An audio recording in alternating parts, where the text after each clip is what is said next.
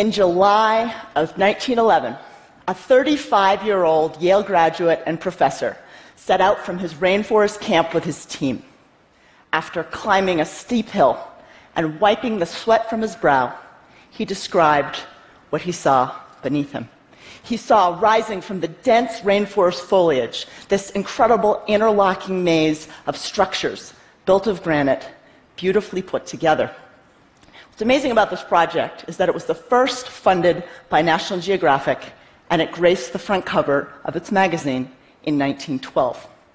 This professor used state-of-the-art photography equipment to record the site, forever changing the face of exploration. The site was Machu Picchu, discovered and explored by Hiram Bingham. When he saw the site, he asked, "This is an impossible dream. What could it be?"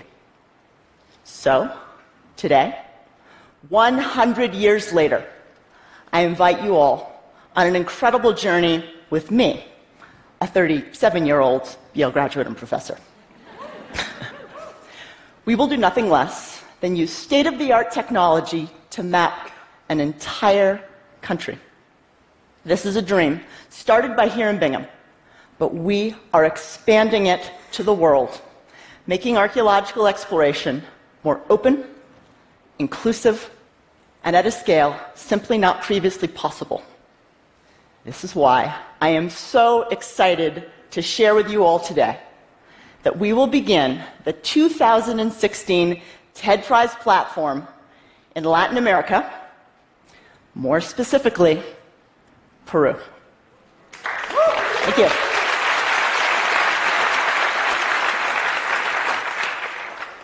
We will be taking Hiram Bingham's impossible dream and turning it into an amazing future that we can all share in together. So Peru doesn't just have Machu Picchu. It has absolutely stunning jewelry, like what you can see here. It has amazing moche pottery, human figures. It has the Nazca lines and amazing textiles. So as part of the TED Prize platform, we're going to be partnering with some incredible organizations. First of all, with Digital Globe, the world's largest provider of high-resolution commercial satellite imagery. They're going to be helping us build out this amazing crowdsourcing platform they have. Maybe some of you used it with the MH370 crash and search for the airplane. Of course, they'll also be providing us with the satellite imagery. National Geographic will be helping us with education and, of course, exploration. As well, they'll be providing us with rich content for the platform, including some of the archival imagery like you saw at the beginning of this talk, and some of their documentary footage. We've already begun to build and plan the platform, and I'm just so excited. So here's the cool part. My team, headed up by Chase Childs, is already beginning to look at some of the satellite imagery. Of course, what you can see here is 0.3 meter data. This is a site called Chan Chan in northern Peru. It dates to 850 AD. It's a really amazing city, but let's zoom in. This is the type and quality of data that you all will get to see. You can see individual structures, individual buildings.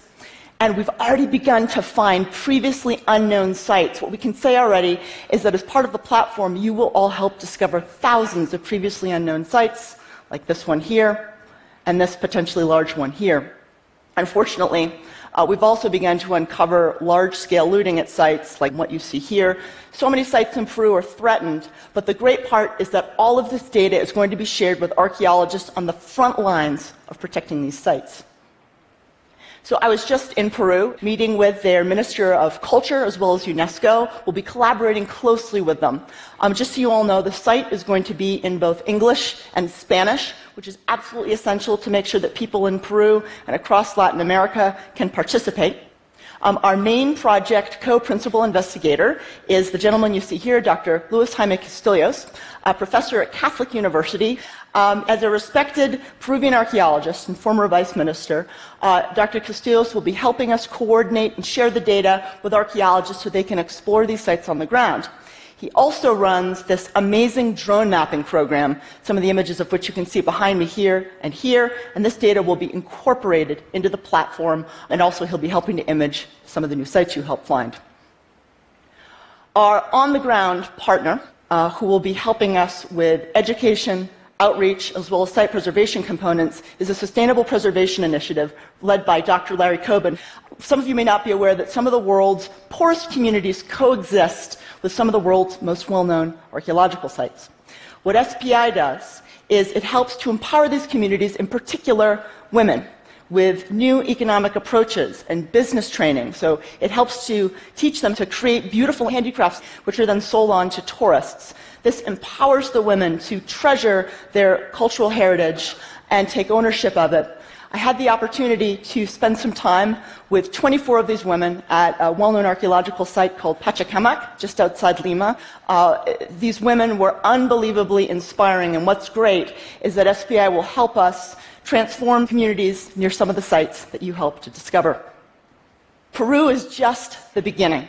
We're going to be expanding this platform to the world, but already I've gotten thousands of emails from people all across the world, professors, educators, students, and other archaeologists who are so excited to help participate. In fact, they're already suggesting amazing places for us to help discover, including Atlantis.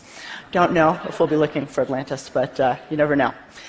So I'm just so excited to launch this platform. It's going to be launched formally by the end of the year.